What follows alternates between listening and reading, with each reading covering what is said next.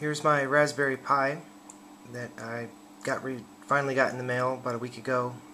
Just sat down to play with it a little bit and test out some of the functionality. I'm running the Debian 6 image provided by raspberrypi.org on this SD card.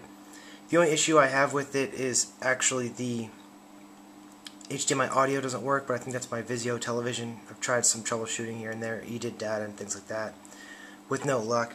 But I'm using GPIO now just for a quick demo. Got the simple LED circuit wired up as output on the Raspberry Pi to flash that.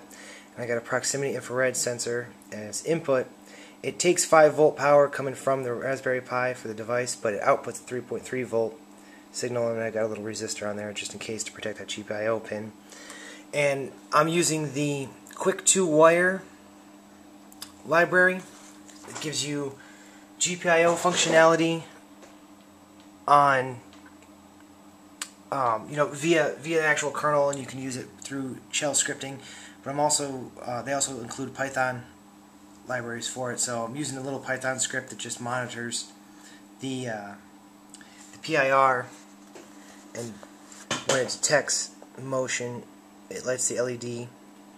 There's no dampening; it's very, very basic, one-for-one swap in here. So I'm sure you'll see a lot of false readings, but it's got to get used to its environment. It takes a little while. But it's a really basic circuit just to show that GPIO does work, and it's pretty easy to use, which I'm pretty excited about because there's just a lot more to come with that. You can do all kinds of good stuff, control some motors, maybe get some robots going.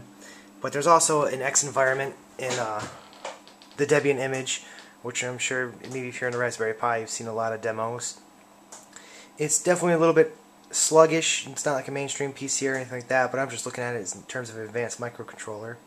Very, very beautiful graphics.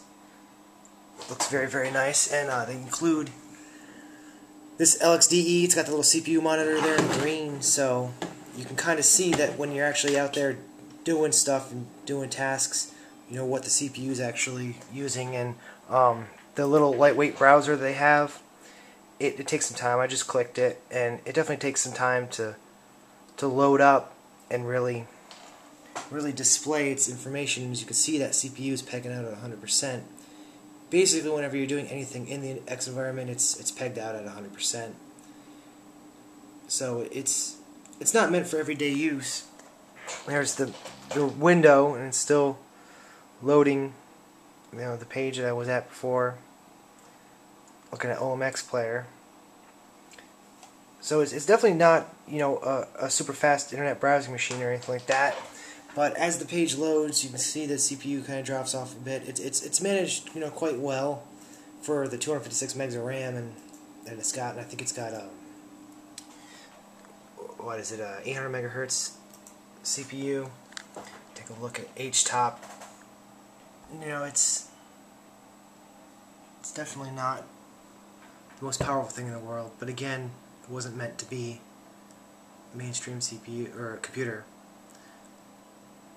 It's going to run super fast, but for $35 it's way more than I ever expected. And that's about it for the actual Debian testing that I've done. Like I said, what's next will be OpenELEC, the XBMC distribution. Show you the plain video on that. And my little GPIO setup. Pretty happy about that. Thanks for watching.